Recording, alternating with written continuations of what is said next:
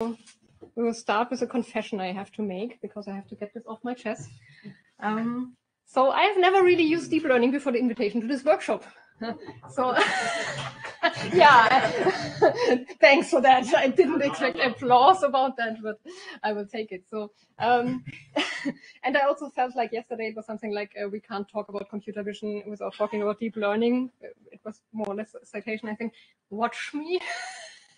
I might do this at least for a little bit. So yeah, I feel a bit like the odd one out, but I think maybe it's also nice to have, I don't know, to me it feels a bit like an advertisement break, but that's hopefully not the only intention of this session. But I think we had some very heavy stuff in the morning, and now it's more a bit like what is already out there, what we can use, maybe what we can play around with, because honestly, the first step to research often is playing around with things before we start with the more serious stuff. So I also wanted to give you another way to see my perspectives on this presentation.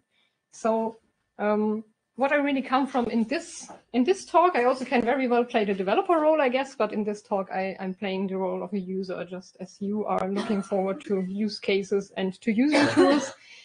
And I have this perspective, and I put it also in the title, on really digital humanities. And I think this is somewhat important because I think in the beginning we had some very different terms on what we're doing with digitization. Then we all started to somehow converge on this digital humanities stuff. And I think now we're on the verge of diverging again. So into, I don't know, humanities computing and maybe even data science. And they again become somewhat kind of different animals. And I'm really on the digital humanities side, or even at a lower point because I'm on the digitizing humanities side. So I'm working with more or less traditional researchers most of the time in my daily work, where they don't really know what the opportunities are, what they can do in the digital realm, and where they are working in very, very small research fields that no one is really looking into when we talk about big data or anything like that. And so they have a really, really large gap that has to be bridged. And also, I'm coming from the research-driven side. Sarah, you have mentioned this term yesterday, I think, and maybe we'll also mention it tomorrow again, most likely. I'm not coming from a curation-driven perspective, so I'm not on the collection side of things, but rather on the aggregation side of things that you normally have in research and analysis topics. And then I tried to put my finger down on what is the common ground on everything I'm doing. And I thought, okay, the most fitting description is something like, mostly I'm dealing with images of text witnesses.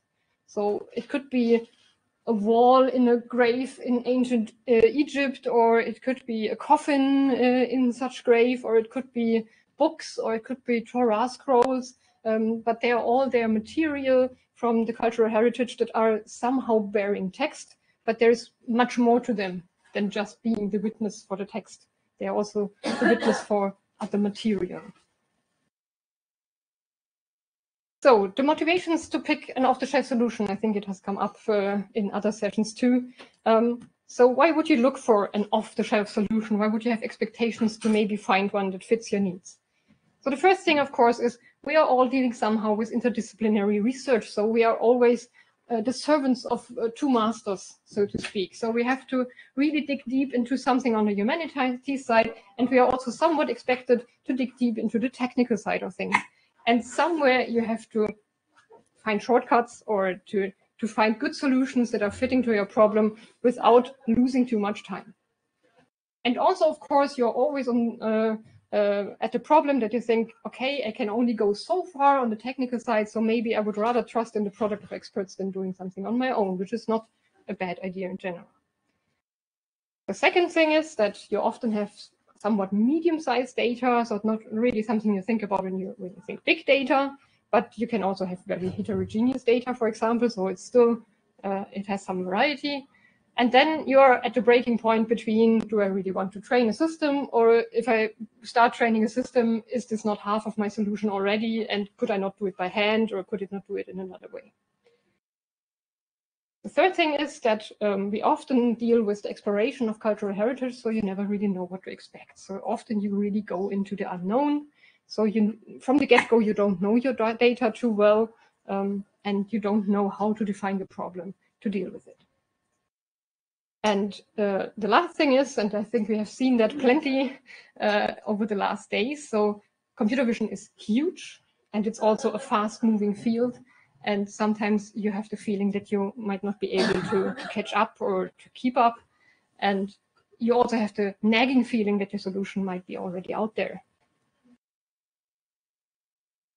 So why I was stressing my digital humanities focus is, and I don't know if everyone agrees on that splitting I'm trying to do here, is that if we're speaking about tools, we might mean really, really different things if we talk about the digital humanities focus and the data science focus.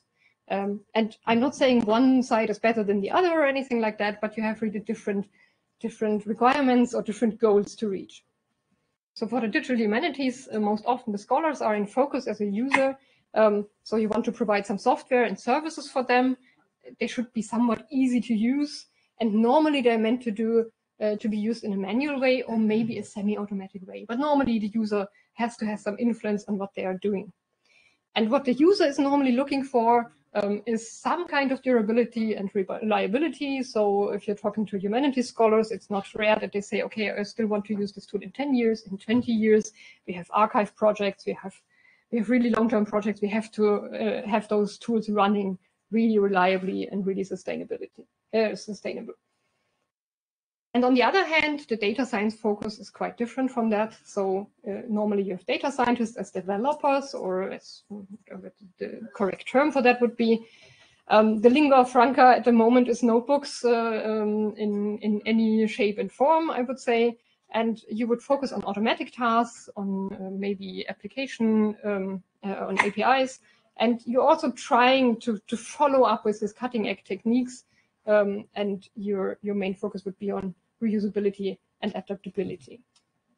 And of course, the tools I'm showing on the bottom left have nothing to do with computer vision, but they are really the somewhat very old workhorses that still exist in digital humanities. Like whenever you come up with a problem, someone will be in the room that says, you can do that with two-step.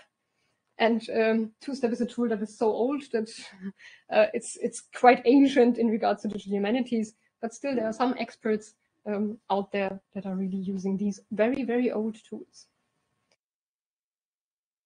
So what do I mean if I say off the shelf?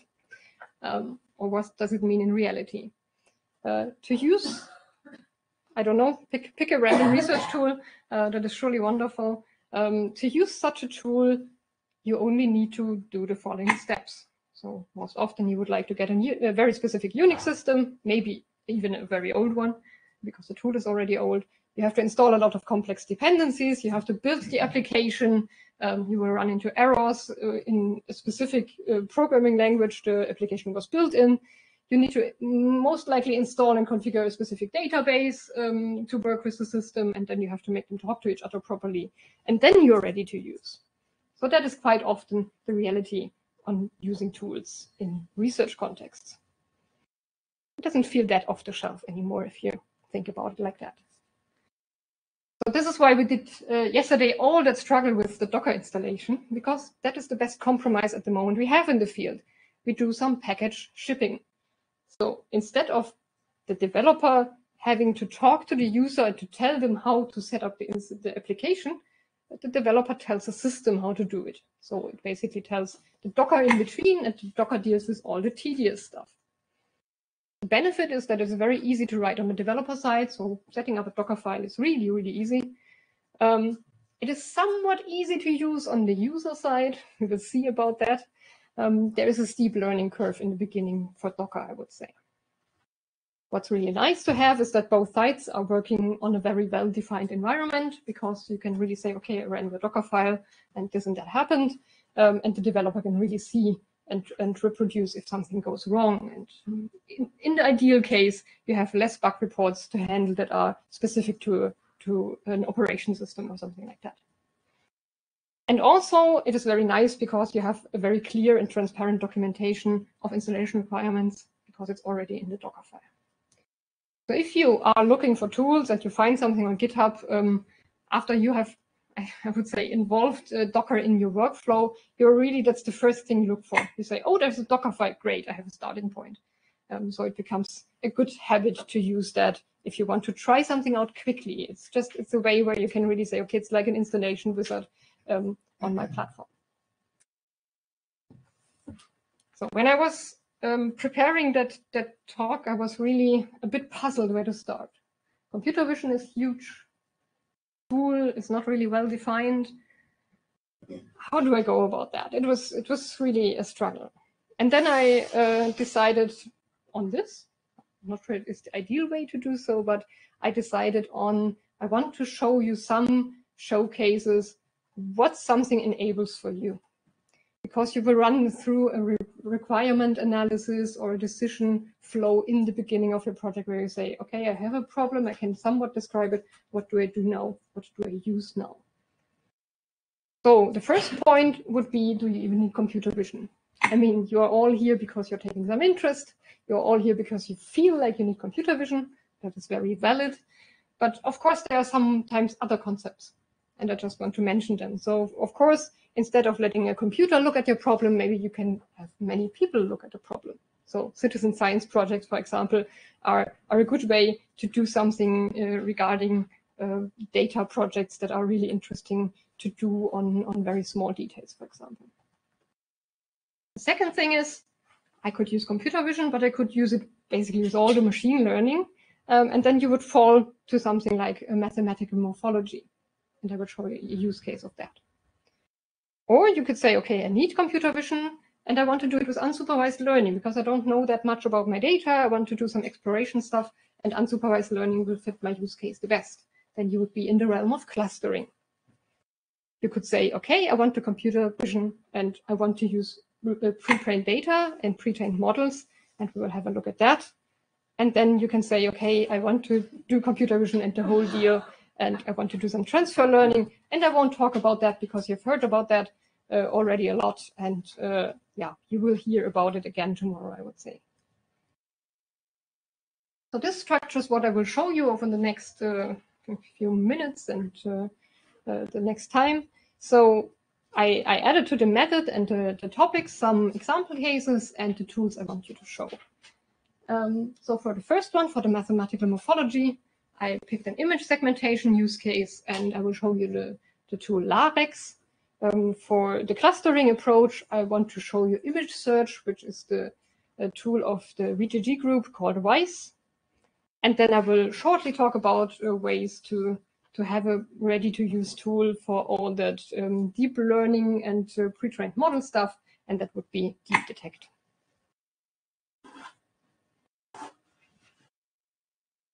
And as you can see here is that I didn't choose a path where I want to compare solutions because I think that's not really fitting. So I don't want to say, okay, this is better than that.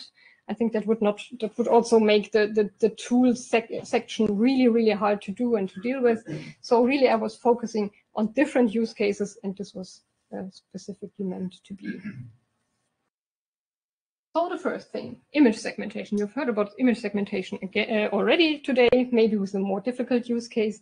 So one showcase for computer vision without machine learning. Image segmentation is something that is quite deeply ingrained in the digital humanities because you use it a lot in document analysis. So in analysis of documents in regards to the layout, so of the position of things on the page and on classifying the things on the page. So if you look at a book page, or in this case a book page, you never really look at the whole page normally, but you take a specific interest into something, some elements of the page. Most often it's the text, but there is other stuff around it. So there is, for example, the decoration, the initials, the margins with which have text on it. So you really want to separate, to sort it, maybe to define a reading order. So document analysis is something you really often need to work with images of books or newspapers or whatever you have in that area. So this is where we come to the tool LaRex. LaRex is a semi-automatic open source tool for layout analysis and region extraction on early printed books. It was created because there was a gap there. So you are between the hand written character recognition of medieval manuscripts and on the well-working OCR of more modern types of books, and you really have a gap for the early printed books because you have very specific fonts in there. You have, of course, trouble with German language that is not really regulated. So normal off-the-shelf OCR versions solutions do not work. This was why LaReX was created. And it was from the get-go meant for the average user, and it was meant to be easy and standardized, to be easily integrated into a standardized workflow. So it was really meant as a pre-processing tool or as a correction tool in OCR workflows. And what the core is about is that you have some automatic suggestion of the computer, but you have some ways to manually correct it. So you always give the user the opportunity to work with what the computer is suggesting by just going through the book themselves. And the concepts behind are very, very easy technically. So you're applying some mathematical morphology to the images while the user vision stays basically the same. So the user always sees the unprocessed page, but the computer vision converts it by doing some kind of binarization and dilation and contour detection and other steps of mathematical morphology to the page. And in this case, you see it's a very simple case. You would have a text line. And of course, as a user, it's easy to identify that as a text line. And for the computer, it's utilized by doing this dilation so much that everything blends together that is in the same line of text. And then you can identify it by basically finding the contour around it. And like I said, this mathematical morphology, those are really easy filter operations on the images. For example, you see on the left-hand side the dilation. So you define a kernel which has a specific size you can give to the program. And the rule for dilation is that the gray one is background, the orange one is foreground. And whenever the structural element or kernel, while sliding over the image, touches something that is foreground, the center of the kernel, so this element here, becomes foreground if it wasn't before. And this leads to a way that basically the shape gets bigger in a very clear-cut way, so you still contain the edge. So mathematical morphology is, if you talk to computer scientists, it's very boring. It's really old school. It's also quite academic. So people say, okay, I learned this in an introduction to computer vision and then I never use it. But still, with the tool LaReX, they were able to utilize it in a way that it works quite well on many use cases. And since it was involved in a semi-automatic tool, you really have a way to shape how it works in your use case. And mathematical morphology, of course, has many advantages because it's very, very fast. It's very computational and undemanding, and it's also quite comprehensible and adjustable. And if you want to dive deeper into that, we will later have an exercise where you can try out those operations of mathematical morphology and stitch them together for your own workflow. The second use case I'm bringing today is about image search or image similarity search. And it is a use case of computer vision with unsupervised learning. So the technical background, somewhat technical background, of course, for data representations, you're normally used to having pixel images. You also now, over the course, have learned a lot of other ways to represent the images for deep learning. And you also have the way to do it in key point or feature descriptors, which you see on the right-hand side in a visualized way. So of course, as you can scale a pixel image and you will get a lower quality and less detail in the image, you can also somewhat scale the feature descriptors. So you really have to decide on the number of feature descriptors that represent your image. So a feature descriptor describes your image in a way that it only highlights structurally important or interesting points of the image. So you get a really, really reduced way of describing the image, to store it, to index it, to search for it. I won't go into the detail of feature descriptors. I think that would take everything too far, but I just wanted to name drop some of them because you will stumble upon them sooner or later, I would guess. So there's sift or surf or brief or orb or root sift, and some of them are combinations of other ones. And really what they're trying to do is to advance the efficiency while not losing quality on the feature description and the feature matching. So that is exactly what you want to do with feature descriptors. You want to do matching of images. You want to identify in two images how they match in a way that it is meaningful. You can see in this example you have a woodcut illustration on an early printed book, and you want to identify where in your corpus this image appears.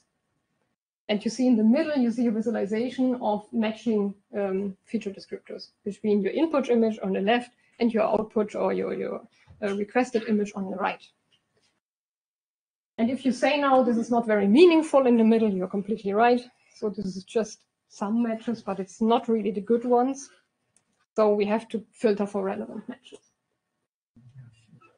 To filter for relevant matches, we have to limit by clustering the spatially possible or meaningful matches, and we want to reduce it in a way that we can get from region A to region B by scaling, rotating, and shearing only, which means we really have a useful or plausible or reasonable kind of homography. So you can see that in the bottom. So these are all the plausible ways an object can move between two image frames. So it is rotated. It is basically standing like this here and standing like this here. It is of course translated on the image. It can move on the image. It is somewhat shifted in 3D, which means that there is some shearing involved, and it is also scaled by pulling it further back from the camera or putting it further onto the camera.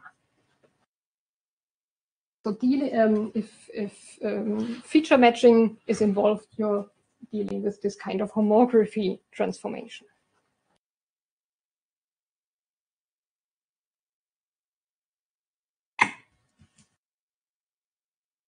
So the image search with WISE works like that.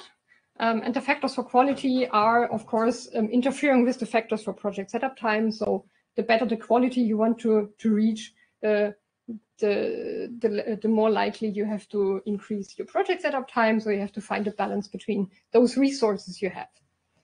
The things you can directly influence are image size and quality. So really your pixel-based data input. Also the number of key points you want to be detected on the image, which you can configure on the start. And of course, the applicability of a pre-trained vocabulary that is already shipped with WISE. And if this is not the route you can go with, because the pre-trained vocabulary doesn't work on your use case, which very well might be the case, then you have some training parameters to also use. And I think I skipped the slide and I will go back to that for now. So we were here, like, okay, we're matching two images. Matching two images is quite easy. But that's never what we want to do with computer vision. Comparing more than 100,000 images in comparison is quite hard because it's computational intensive. It's especially intensive on the memory of your machine.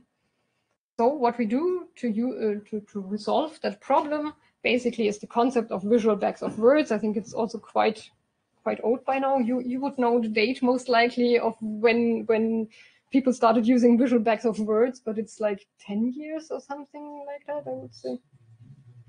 Even before that, maybe. So it's also not cutting edge technology, but it works quite well. So it works quite well for scaling image search to large data sets. It's a good concept to use. And what you do is basically, like you would do with a text, you basically try to find visual words on your image to make sense of your image, so to speak, and to use a vocabulary to find those words in your images to do the matching. And this speeds up and makes the scaling of your image search quite well. Like I said, you can factor the quality by tweaking the training parameters or the key point numbers, but you have to know other things about the image search, or you have to be aware of. So the search is based on key point detection, which means it is quite robust against color differences, which is for some use cases nice to have, and for some use cases terrible, because that's exactly what you want to know. And you're relying on structurally distinct features. So for something like a woodcut on a page, it's great, it's awesome, because you have very clear structural features, but for other use cases, it might not work as well.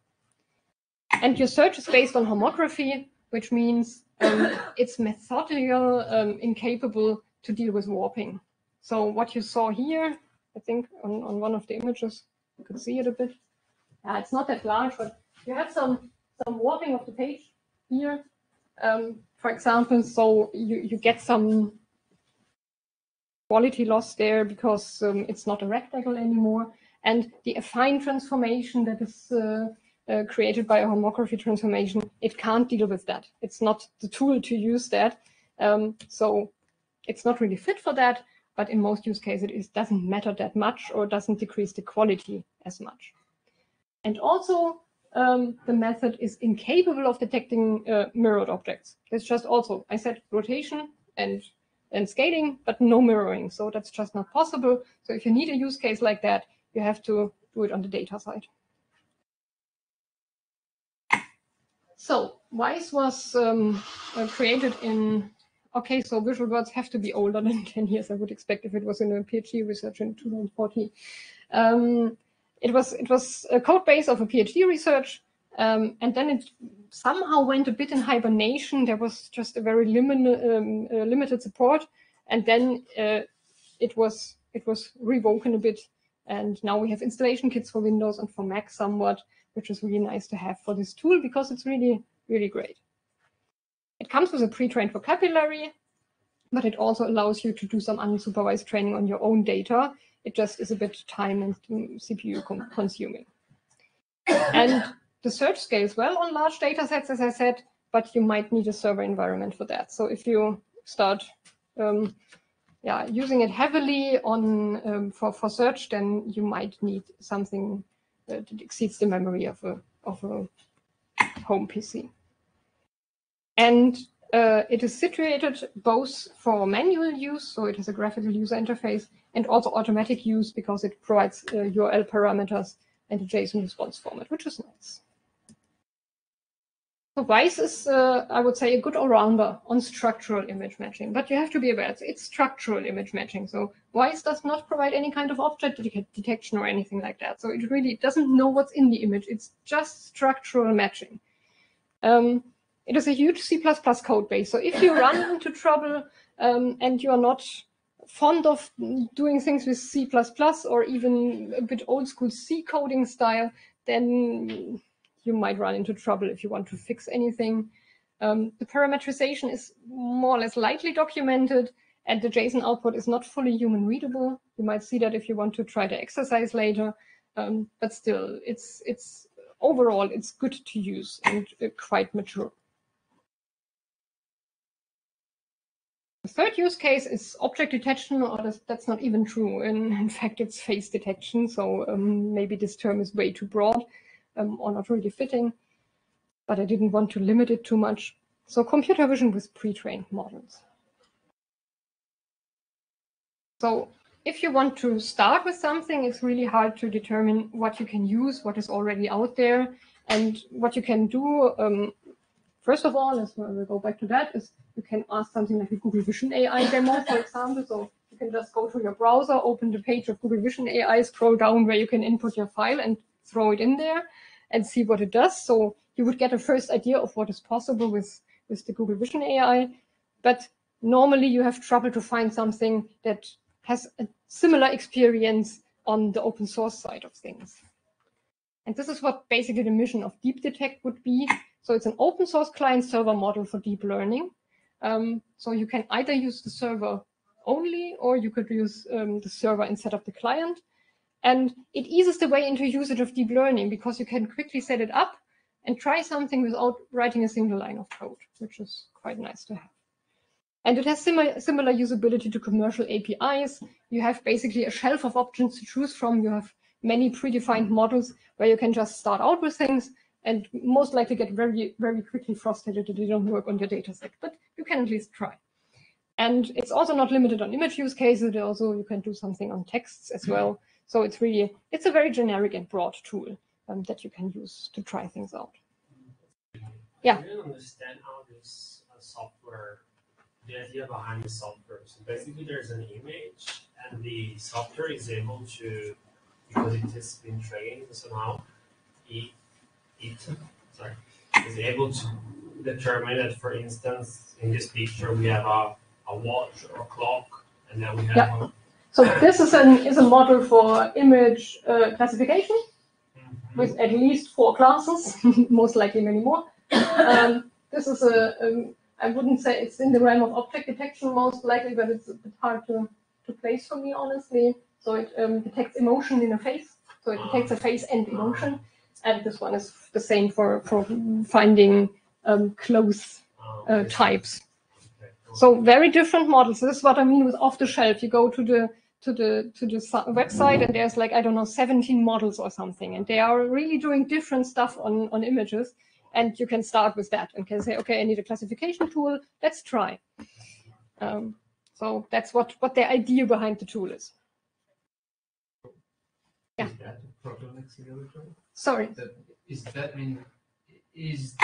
Are those classes or are those labels on object and image? I was wondering that the proton accelerator, it's an aberration from the software. I can't answer you that, but we can have a look together. Maybe that would. Apparently it is not. So yeah. I'm not exactly sure if I can pinpoint your question even properly. So maybe we'll have a look later and decide on the answer together. Yeah. So pre-trained models, I mean, they bring some promise to the table, like they are a solution to every problem, especially the image classification models. It's hard to say something about that because use cases in humanities are as diverse as human culture itself. So sometimes pre-trained models might be a very viable route for you because you're interested in something that already has a solution out there. And for some of you use cases, it might be really, really absurd to expect something from a pre-trained model. So it really differs and depends on the use case. So yeah, pre-trained models can at least aid the distinction between hard and easy tasks somewhat, because you can see, okay, that's already solved, or no, that doesn't work at all. And this brings me to my last example, image classification. That would be computer vision with transfer learning, but I'm really out of my depth here. Like I said, from the user perspective, and I can't tell you anything in depth about it because you saw my initial confession. But I wanted to show you that once you're starting a route like going, for example, for something like deep detect, of course, they also give you the opportunity to then pre-train, to then do transfer learning on pre-trained models. And I also wanted to use this opportunity to sneak in basically my own research experience, even if this is a talk about tools, because I used some of the tools or some of the methods of the tools in my own research. And basically, I stitched it together in a research workflow. So the first step was to detect for me illustrations in book pages. I was really only interested in the illustrations and nothing else. And then I wanted to detect the reuses, because in early modern times, when people started to print books as more or less mass media, they really reused their woodcuts again and again and again. And I wanted to see how they reused it, where they reused it, what happened with them during reuse, if they switched context, if they switched from one book to another, and really to get some insight on how printers worked in the 16th century. And like I said, I had to first detect it on the page. Then I did the search based on this region of interest that was created from detection.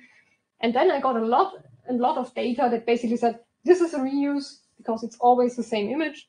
And then I went through them manually and at least sorted those out that were not interesting to me, because I was, for example, not interested in my use case in decorations. So I wanted to get rid of them. I wasn't interested in something like printer's marks, which are really, really hard to distinguish from illustrations. And I wasn't interested in initials. And if you have something like this, it's just a very simple administrative graphical user interface.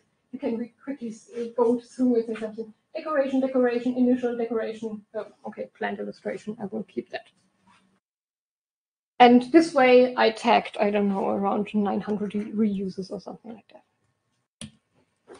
So basically my whole application was something like this. I took the printing output of one city in the 16th century to some degree of completeness, because of course I was relying on the data that was there and that I could use.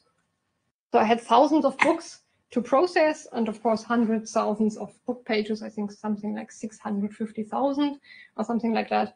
And I really integrated those tools in my workflow to get from just book pages, there might be an illustration on it or not, to basically the labels on illustration reuse and then the analysis of this illustration reuse. And when I prepared for this workshop, I realized, yeah, sorry. But the precondition was that, of course, the book pages were digitalized. Yeah. Yes. You didn't have to do the digitalization. No, process. Exactly. That's what I said when I meant when I said I'm coming from a research-driven way to look at things. So I was really relying on the libraries to provide me with digitalization and also to provide me with standardized output of their digitalization workflows to reuse it. It has gotten better over the last years. It was not in a good shape a few years ago. Yeah, but I only reused the data. But I also specifically decided on a use case where the data came from very heterogeneous data sets. So sometimes libraries try to do something like that themselves, but they have really, really good control on how an output of their digitalization workflow looks like. So it's a comparatively easy task to do that. And then you combine it from, I don't know, 40 libraries or something like that. And then many, many things go wrong. So I was interested in looking at the more heterogeneous data. The manual tagging not make all these things useless, because the principle is the worst place in the chain is the weaken place. It means that all that things will struggle in manual tagging, and even if the other tasks are made faster, manual tagging is the slowest one. So all the chain. Yes, it is, but I was only enabled to do so by doing all the pre-processing steps, so to speak. I would not have been able to do anything manually on the original data, of course. But after the pre-processing, it was quite easy to do in comparison. And what I was doing was basically some kind of cleanup. And of course, I could have involved other options, and at some cases, I did it semi-automatically or automatically, but manual tagging was important to do, especially on cases I haven't prepared that to bring, but especially on something like printer's marks, because printer's marks are something like a printer puts something in a book somewhere where he says, I printed this book. And you really can't, by a method, really distinguish them from illustrations, because they are illustrations. They are just illustrations for a very specific purpose. And to get them out, I mean, I'm happy to be proven wrong, but I think it's really, really hard to do in a different way than doing it in a manual way. Image classification, not need to work with contextual analyzing, because it can say here is the castle. What so every page on the medieval books have castles on it. I'm not sure I'm getting what you're at. Image classification say in this image you have a castle. It's not big thing, because on medieval near all pictures have castle. Then it is need not to have contextual analyzing of after the classification in castle, in river, in that year, in that position with I don't know, Baroque or whatever structure. But it's meant that to do contextual description of the image, not just a simple classification. This is castle, this is boat, this is ship, this is I don't know what. But I wasn't going for that. So I would be happy if someone now can do that with my data. But I wasn't going for that at all. But yeah, that is what I'm going, where I'm going now, basically, because now that you have that data, it's really, really easy to use it for deep learning. I would think I will look into that further over the time I have now, because I use that manual tagging for classes, for a classification, but you could do other things with that, I guess. So I use all the stuff that I sorted out in my manual tagging to use it on a classifier with 4 classes. So I try to use it on initials, decorations, printers marks, and plants. The first 3 were really, really easy because I had already tagged them. And the 4th one was really easy because it was the most prevalent thing in my data set. So the most prominent reuses were always plants, always medical plants. It was just something that was in my data set. And the result from that playing around, that's not research, that's really just playing around, was a low detection rate on initials and a very low detection rate on decorations, because I think the data about the decorations for labeling was terrible, if I'm honest. But quite a high detection rate regarding precision. I can't assess anything else on the get-go on plants. So I was able to identify more than 1,000 reuses of plants in my data set, which was really nice to have out of the box, more or less. And so now looking back, of course, I could ask myself, why did I not use deep learning before? Why did past me not utilize this? And I think there were many reasons, but I just want to share some of them. So my expectation from the get-go was that I wouldn't run into trouble that needed something like, I don't know, getting plants and distinguish them from other illustrations or something like that, because I really, I came from German literature. I wanted to focus on narrative texts, on illustrated novels. That was my goal from the start. And I wanted to filter out everything else from the start. And then the data just didn't allow that. It was really the genre classification of the data set was not good enough to do so. So instead of saying, okay, 16th century, I take all the novels and do something with it, I had to reshape my whole use case. And I just resorted on doing it on one city, one printing city instead. And then I had something in my data that I didn't even expect or know it existed, like something like many plant images, for example. And I would have also expected that finding or filtering plant illustrations on the metadata side would have been really easy. So something like, okay, it's in the title. I know if it's a plant book, then there are plants in there. But I really learned over the course of my study that it's not that easy, because what people thought that should have been put in a so-called Kräuterbuch in the 16th century differ vastly from what we would expect today. So it was just a weird, not weird, but different mixture of topics of medicine and astrology, and suddenly you had things in there that you didn't expect at all. So it was not a valid solution to do some filtering based on titles, for example. And also the expectation was that really the definition of illustration is somewhat hard to grasp. So it's a fuzzy concept. So where do you draw the line between something like illustration and decoration?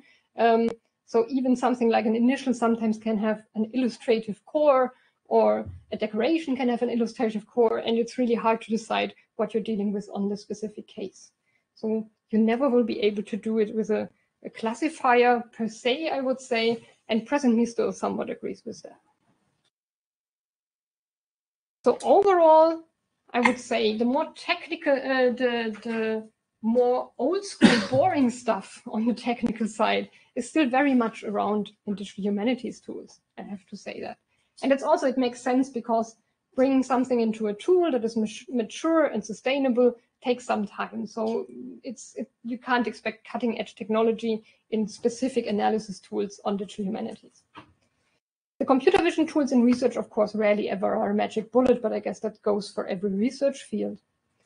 The tools rarely facilitate a better understanding of the methodology. So trying something out is nice, but then you have to learn about the concepts to understand better what is happening, what you're doing. The tools rather prevent you from doing that than enforcing it onto you, of course.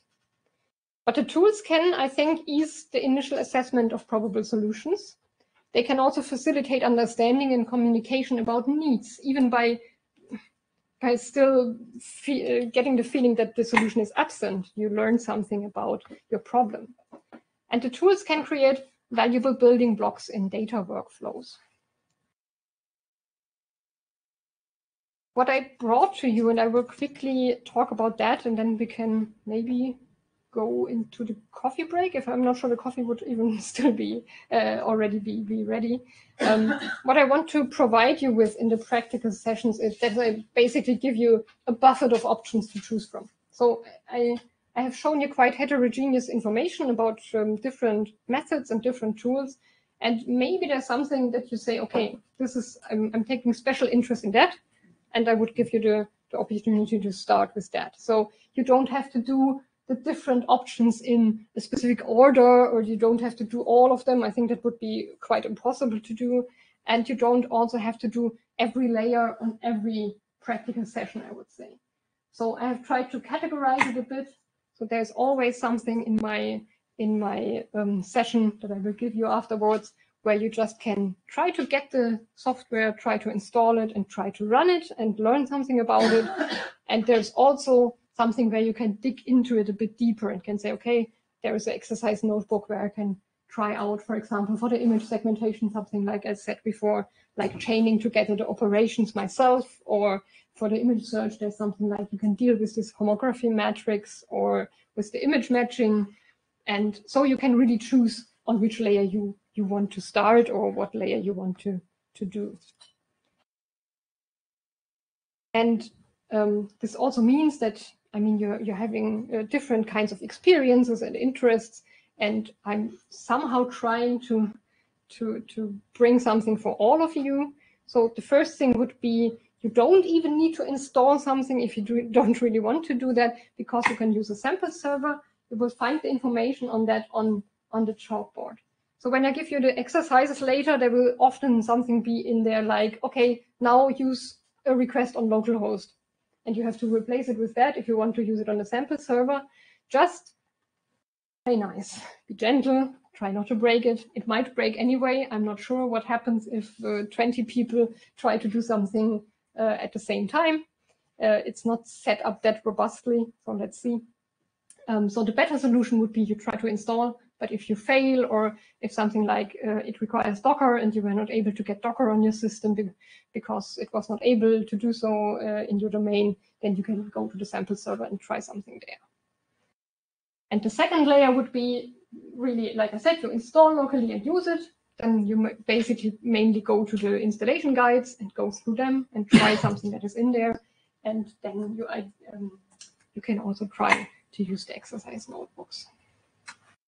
And for organization, I'm not sure. So you're sitting in groups already. So it would be nice if we would have something like a group decides to do the same thing, but I'm not sure if that is feasible. So I don't know, maybe you can also try to reorganize yourself in, okay, I want to do image search. So who wants to sit with me and also wants to do something with the image search or something like that? Because it would at least make it easier for me to go around, because we have many, many topics, and to at least organize them a bit would be nice. But I think you can talk about that in the coffee break and come up with ways maybe to find partners in crime. But that's it from my side, and then I would open questions and then we can go to the break. Yeah. Very interesting. Thank you. If we use, for instance, this sample server for our research, first of all, would you recommend it? Is it enough for, I don't know, finding out outputs that we can use to support our argument for, I don't know, a scientific paper?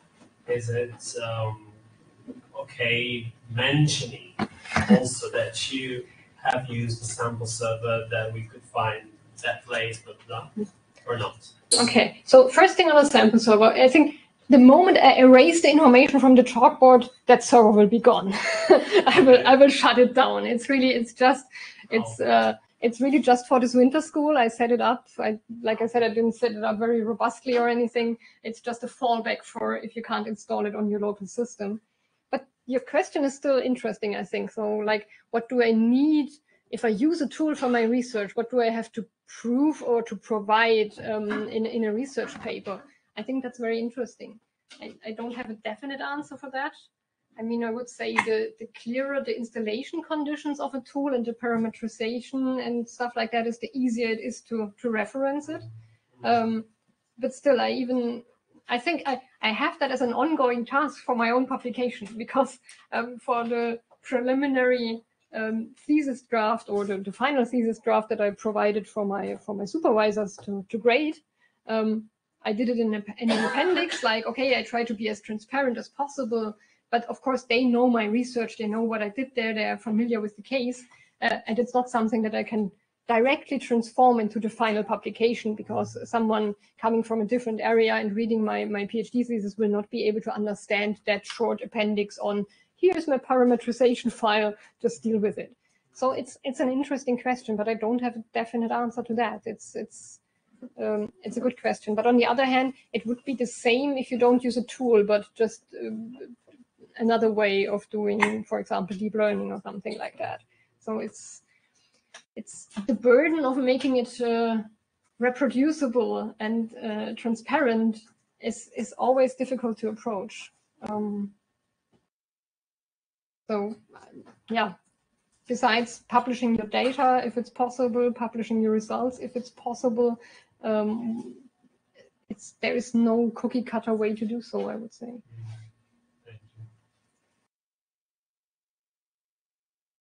Thank you. Are there other questions at the moment?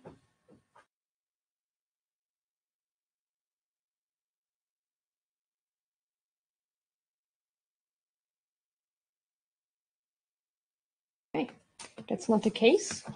Then. So